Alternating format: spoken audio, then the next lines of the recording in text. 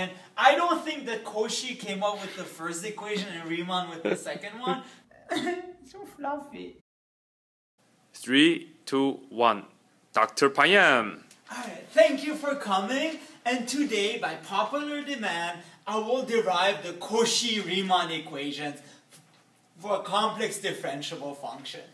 First of all, notice two names, maybe the two biggest names in analysis, so it's probably an important equation. If you have Cauchy and Riemann, French and German together. Very nice. So, what does that say? Suppose you have some complex function. Let's call it f of z,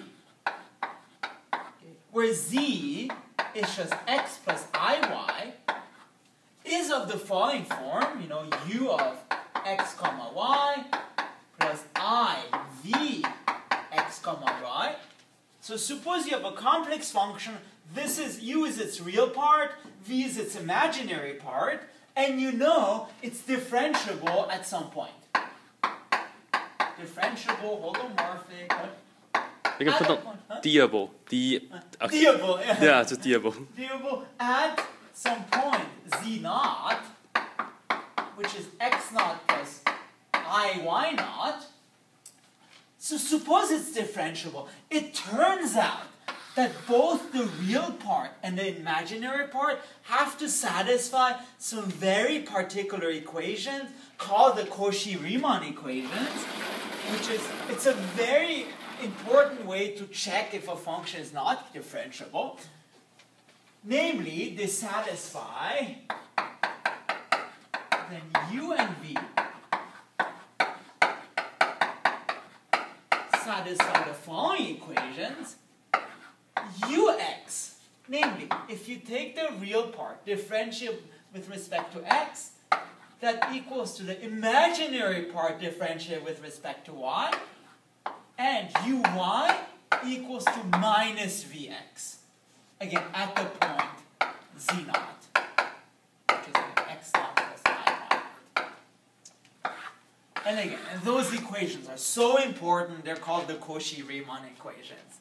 And I don't think that Cauchy came up with the first equation and Riemann with the second one. I think they just came up with it, maybe independently. Okay, great. Let's show it. So here's a proof. First of all, what does it mean for a function to be differentiable? So maybe step 0. So recall, maybe in an ironic sense, that f is differentiable, just diff this time, okay, at z naught, okay, provided the following limit exists, and guess what? It's the same limit as in calculus. Limit z goes to z naught of the difference function. Difference quotient is the following: f of z minus f of z naught over z minus z naught. And this makes total sense because those are complex numbers, this is a complex number, and we can divide complex numbers. So it exists. In particular, what does that mean that the limit exists? It means no matter how you approach z naught with z, you always get the same limit. So for example, you can have this squiggly path going to z naught, or you can have, this path going to z naught, or maybe this straight line going to z naught. No matter how you approach that point, you always get the same limit. Okay? And this seems weird, but let's take that to advantage. So it's like killing the enemy with its own weapons. Wow. Complex sense. Yeah. So again, let me write that in particular. This limit is independent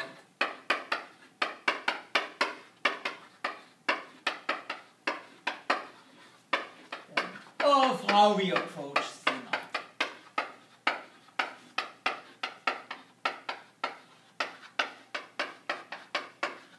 Z naught. Alright, now we can start the proof. Step 1. Okay. So basically what we're going to do, we're gonna choose two very smart paths, and that will give us two pieces of information. But because this limit is independent of the path, it'll still give us the same number at the end. So consider first of all the horizontal path.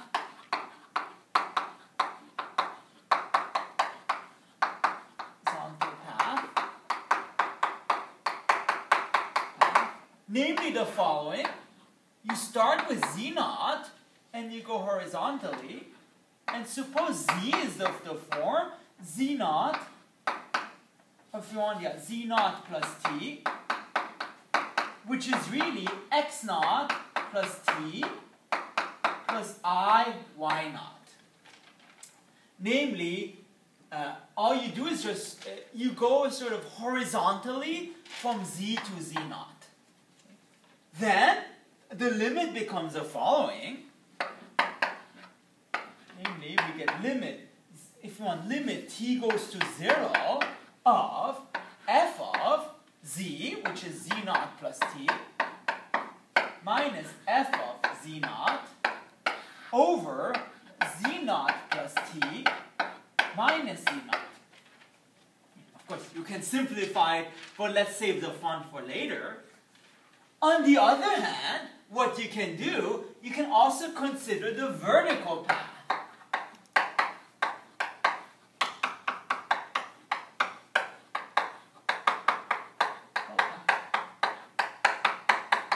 Namely, if you have the point z naught, you can also approach it this way, like going down. In other words, what that means is, consider a point z equals to z naught plus ti, where again t is a real number, and that's, if you want, x naught plus I, y naught plus t. And if you do that, you get limit t goes to 0 of f of z naught plus ti minus f of z naught over z naught plus ti minus z naught. And again, you might be excited to cancel those out. Just wait for it, we'll do this later. Okay, what have we done? We have two paths, one the horizontal path and one the vertical path. And we just calculated the derivative. But remember, this limit here, it's independent of the path. And therefore, no matter how you approach z naught, you get the same answer. Which means, and this is the most crucial part, those two limits are equal. And the rest of the proof is just writing down what the two limits are. So let's call this A, and let's call this B, and we get A equals to B. And then the rest is just, let's calculate A and let's calculate B. So, let's calculate A. Again, A equals to this limit, but remember that f of z equals to u of x comma y plus I v of x comma y. So, f of z naught plus t, it looks like a zot. Like the UC earlier. Yay! Zot, okay. So that equals to u of x naught plus t, y naught, plus I v of x naught plus t, y naught, minus u of x naught y naught, minus I v of x naught y naught. And now, if you want, we can cancel out the z naughts and you get a t. And again, all I did, I just wrote f of z naught plus t, but remember z naught is x naught plus y naught. So z naught plus t is x naught plus t plus I y naught, which you can just write in terms of x and y. Let's rearrange this a little bit. Oh, I'm so sorry, I forgot the limit. So limit t goes to 0 of that And then let's just rearrange this a little bit. So you get u of x naught plus t, y naught minus u of x naught, y naught, okay, over and plus I v of x naught plus t, y naught minus v of x naught, y naught, all this over t. But we can calculate this a bit further. Let's just split up the limit. So let's limit t goes to 0 of u x naught plus t, y naught minus u of x naught, y naught over t plus limit t goes to plus I times the limit t goes to 0 of v of x naught plus t, y naught minus v of x naught, y naught over t. But look, if you remember your multivariable calculus, this is just the difference quotient of u in the first variable. So it's really the x derivative of u, namely ux, x naught, y naught. And this is the x derivative of v, because you're considering the difference quotients in the first variable.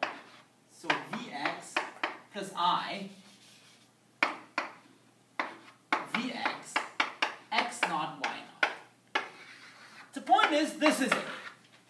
This is what we get from the calculation of A, which is one piece of the equation. And now, let's do the calculation now for B. So, if you're bored, you can just skip ahead to a couple of minutes later. Okay? Oreo is fluffy. Okay. Now let's do B. So step 3. For B, you do the same spiel again. So sorry, you have to go back. So you have this limit. Instead of writing f, we write u plus iv. So let's not go back. It's a marathon. Okay. B is just equal to the limit as t goes to 0 of u of x naught, y naught plus t, because here we're increasing an imaginary unit, plus I, v of x naught, y naught plus t, and then minus u of x naught, y naught, minus I, v of x naught, y naught, over t. Again, split up the limit. So that's, if you want, oh sorry, it. Why it? Sorry. It's because you're, hope you're not dizzy, but you just cancel out the z naughts, and you're left with ti. Okay. It. Don't tell the IT department I said that. Anyway, so you get 1 over I times the limit as t goes to 0 of, you put the u's together, u of x naught, y naught plus t, minus u of x naught, y naught, over t, plus, so here, if you group, oh no, let me do it, so plus 1 over I times the limit of t goes to 0 of v of x naught, y naught plus t, minus v of x naught, y naught, over t, except with this extra factor of I, but this I disappears. And also remember, 1 over I, it's the same as minus I. So you have minus I times this limit, but here we have the limit in the y variables, which means this actually gives you the y derivative of u. So uy x naught, y naught. And same here, we have the y derivative of v. vy x naught, y naught. That's great. We had A, we have B. Let's just put them together. Let's put them together to have one complex equation. So sort of like creating a child. You have the father's part, you have the mother's part, you put them together. It's the same thing here, you know, A equals to B, and then let's see what the offspring is. So, A equals to B gives the following. So A, we have ux plus I vx. On the other hand, B is vy plus I minus uy. Sorry, I forgot. The real part here is vy. The imaginary part is minus uy. Okay, at z naught, which is x naught plus I y naught. Okay. Okay, great. And here's the important thing to know. One complex equation is as powerful as two real equations. And that's why in the end we get two results. Because if you compare the real part, you get ux equals to vy. And if you compare the imaginary parts, you get vx equals to minus ui. In other words, ux equals to vy and uy equals to minus vx at z naught. And lo and behold, those are the Cauchy Riemann equations. Thank you so much. If you like this, make sure to subscribe to my channel, Dr. Payam Show, and we're happy and we can go home, both horizontally and vertically. Yay! The party ain't stopping until I leave. Oh, nice.